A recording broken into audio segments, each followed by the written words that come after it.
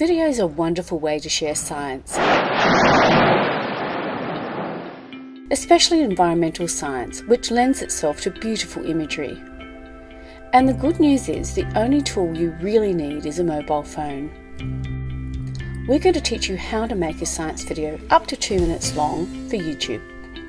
Number 1, you need to tell a tight and well-planned story with a clear audience and platform in mind, or risk losing your audience. Instagram, Twitter and Facebook generally demand shorter lengths, whereas the sweet spot for YouTube is about 2 minutes. Unless it's a training video like this, in which case you can make it a bit longer. If you make a YouTube version, you can always edit it down later, provided you have planned for it. And that brings us to scripting.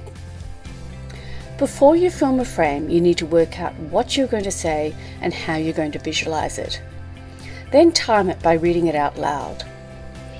This will also help you to rewrite sentences that sound perfect on the page but are impossible to deliver. Here's a standard 2-column script layout. On the left, you write in the visual instructions and any text you see on the screen. On the right is the voiceover. Scientists tend to bombard their audience with facts. It's much more important to tell an engaging story. Tell us in the first few seconds why we should care. Records from South Georgia can help inform on climate and environment worldwide, including places like this, even in Australia. Sea levels are changing, ice caps melting. How does that affect me? Take us through the findings, but don't dwell too much on the process. CC Search is a tool that allows you to find free material in the public domain. Your subject might lend itself to using maps, charts, or Google Earth. Alternatively, check out one of the many free animation tools on the market. You'll find some links in the description of this video. Part of your scripting process is working out what assets you need and ensuring you have the permission to use them from the copyright holders. That includes images, music and artwork. Most universities have arrangements with music libraries for royalty-free music. Now to filming. We're demonstrating on an iPhone, but the same principles apply when filming with an Android. Begin with cleaning your lens with a soft cloth. Set up your phone correctly. The format for YouTube is 16:9, which means holding the phone horizontally. If all the action is mainly in the center of the screen, you can later adapt for the square proportions of Instagram and Facebook.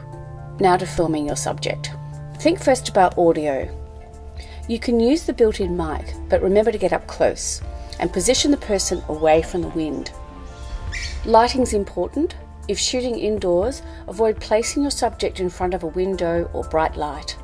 If outside, pick spots where there are minimal shadows. But at the moment, the sun has just blotted out your face again. I'll just try and get another area. Daily records from old whaling stations in the South Atlantic provide valuable temperature and precipitation data that show a definite trend towards warming. Make sure people keep looking at the camera for about 3 to 5 seconds before and after they have finished talking.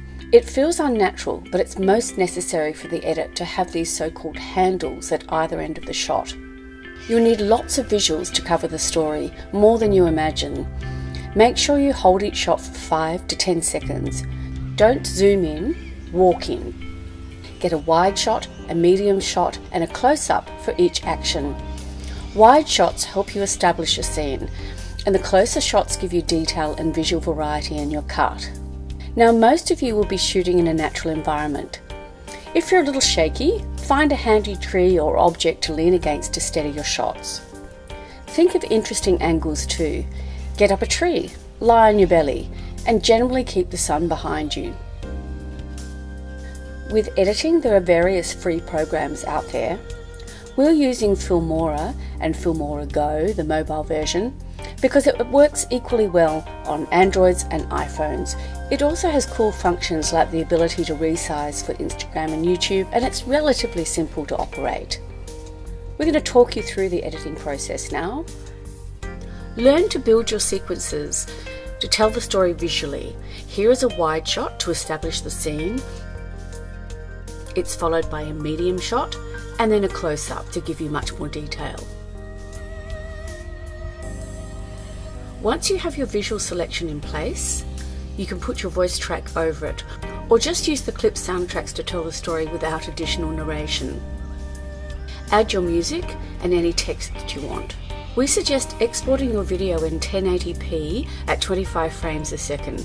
1080p is high definition and will give you a better result when you upload. And that's it. They're the major steps for getting your science out there.